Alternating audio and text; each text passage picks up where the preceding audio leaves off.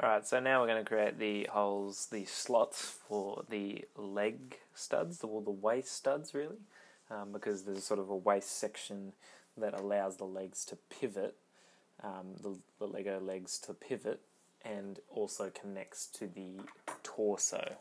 So we're going to go to our orientations, and we're just going to go to bottom. I'm going to choose this face, this bottom face, left click on that, and then left click on extrude. Alright, so the first thing I'm going to want to do is we're going to actually determine the sort of the distance in which we want to put our circles in. So we're going to do a lot of construction lines here. So we actually want to do 14.12. Okay, so we'll create our little template. So we'll go to construction mode, left click on that, and then left click on line. And because one length is the exact same length as the side, which is 7.8, we'll left click on that. So that should be a 7.8mm line.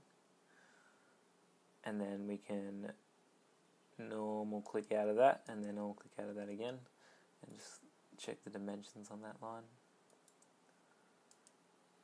Yep, 7.8, that's correct. Alright, so what we're going to do is, if this is 14.12, if the template we want is 14.12 by 7.8 on the inside of this rectangle, so this length will be 14.12 and this side will be 7.8, then we need to come in by, altogether we need to come in by 1.38mm. Not on either side, but altogether. So on either side, we need to come in by 0.69mm on either side. Alright, so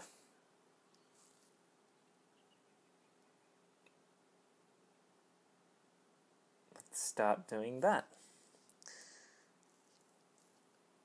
So we're in construction mode, left click on that, and then left click on the line tool, and we'll go in on this corner 0.69mm in, so, and then click out of that and determine the dimension of that line there.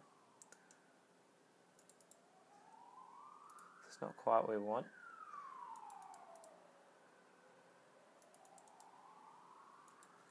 Delete maybe a line. Maybe we can delete these lines.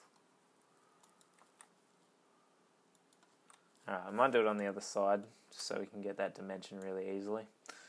So left click and then left click on here. It's still not popping up. I'll try it further down.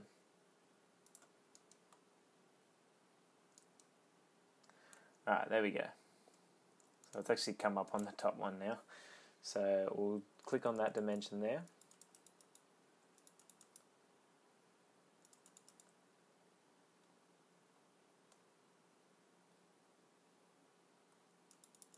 There we go. And we're going to change that. Oh, it's nearly got the dimensions straight out. And we'll change it to 0.69mm. So I'll delete this line. And we'll also try and delete that line over there. Yeah, we'll delete those two lines. Alright, so now we'll create a line from there down, and this length will be, this length down here will be 14.12.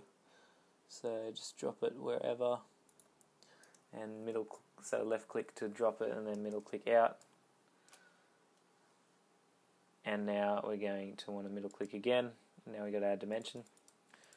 We want to change that dimension to 14.12. As soon as it comes up, 14.12. Enter. And we're going to create another line from there to the top, and it's going to be a completely straight line. That is not straight currently. There we go. That is straight. That's a right angle. As you can see on the blue little circle, there's a T shape. That just means it's a perfectly right angle. So now we got our template. Yay! So next thing we're going to want to do is determine how far in we want our circles. So from what it looks like, we want to go 0.5 plus 2.4. So we want to go 2.9 millimeters in from the side, the middle of that line. 2.9 in from the middle of that line. And then we want to go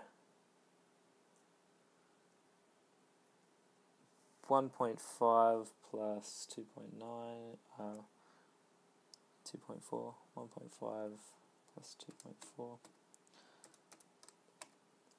3.9 millimeters up to that middle line there. But that should be okay once we do this middle line. So let's start with this one.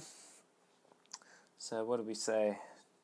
0.5 plus 2.4, which will be 2.9 in. So using our construction line, I'm going to go to the center of this line, left click, and then left click again, and then middle click out, middle click again. Now you got our dimension, and we're going to change that dimension to 2.9.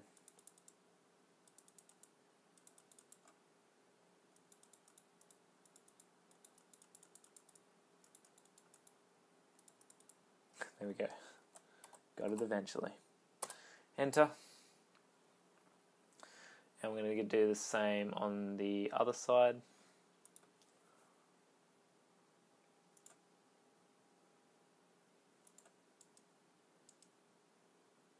Change that dimension to 2 point. Actually, you know what? Control Z, and we should be able to just match that line. It should just turn green for us. So left click in the middle of that line, and as you can see, the line, if you get it just right, the line on the left side will turn green, and that just means that they're the exact same line. So left click out, and that will be the exact same dimensions. Now, if we drop a line from here to here, the distance there should be around 1.5. Oh, it should be around 3.9. 1.5 plus 2.4. Yeah, should be around 3.9. So let's click out of that and try and find, if we go up to this dimension tool up here, if we click left click on there and then middle click out, exactly 3.9. That's great. Alright, so click X out of that. And now we want to create our circles from this endpoint. So we're going to left click on construction mode to get our construction mode, and we're going to left click on center and point circle. So using the end of this line and this sort of divergence point, we're going to create our circle. So just left click on the middle and then left click out and then middle click out of that. And as you can see, the dimensions come up, and we just want to change that dimension to 4.8 millimeters. Alright, so that's our first circle, and the stud on the waist will go into that circle. And we're actually going to match this same circle on this side. So again, use the center and point circle and go to the end of this line, left click, and you can actually just wait for that other circle to go green and left click again. Like I said, whenever something else goes green, it means it's going to match that sort of dimension, or it's hitting that line, something along those lines. So you can middle click out of that after you've left clicked out also. Alright, so now we got our two studs, and we're just going to click OK, and they've already extruded out, but we want to extrude them in. So we'll change the direction of that extrusion up, And what we'll do is we won't extrude that far up, but we will extrude. How far do we want to go? We'll extrude to 5 millimeters up. Click enter and then left click on OK. Alright, now that we have that, that actually isn't the way the Lego is designed currently. Just to save time, we've done it that way. It should have still the same effect, but it's just going to be a little bit too time consuming to do it the other way. If you look at the bottom of a Lego body, you'll see why. And it's already taken us probably an hour just to get this far. So next thing we're going to want to do is create our waist section. So going to our front geometry, our front dimension, our front orientation. We're going to want, we're going to want to create our waist section. But first, give yourselves a little pat on the back. You've come this far, you've created the torso, you've created the head, and we'll now make a new video.